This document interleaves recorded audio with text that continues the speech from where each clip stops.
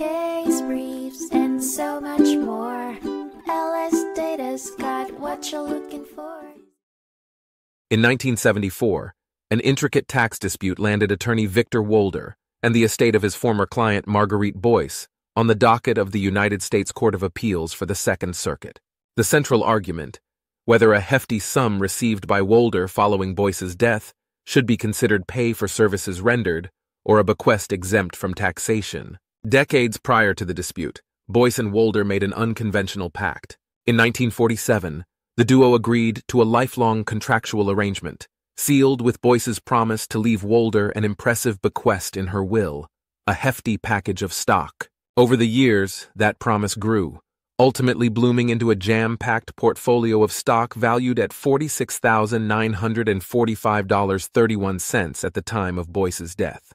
And the icing on the cake, a generous dollop of cash Wolder received in November 1966. The heart of the contention was whether Wolder's windfall should fall under the taxation umbrella or merit a free pass as a gift. The court delved deep into the intent of the original pact, examining the specifics of the agreement and the nature of the transfer, even investigating the precise year the income was received, 1965 or 1966.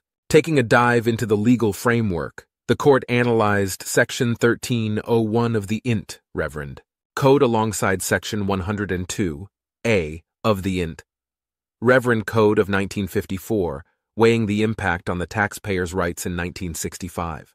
The court also dissected the argument that the income was constructively received in 1965, which would have significantly influenced Wolder's tax obligations.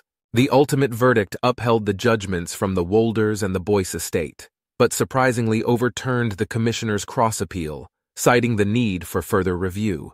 The court crucially identified that the delivery of stock and cash in 1965 was not a right Wolder could exercise. Furthermore, the arrangement to provide lifelong legal services failed to qualify for treatment under the tax code, an error the lower court committed in its initial ruling. Thus, the Wolder case cast a spotlight on the intricate labyrinth of tax law, an experience that would surely resonate as a wake-up call for anyone considering crafting unconventional payment arrangements in legal agreements. Those in similar shoes must tread lightly, for even a seemingly generous gift could become a leap into a taxing predicament. Case briefs, and so much more.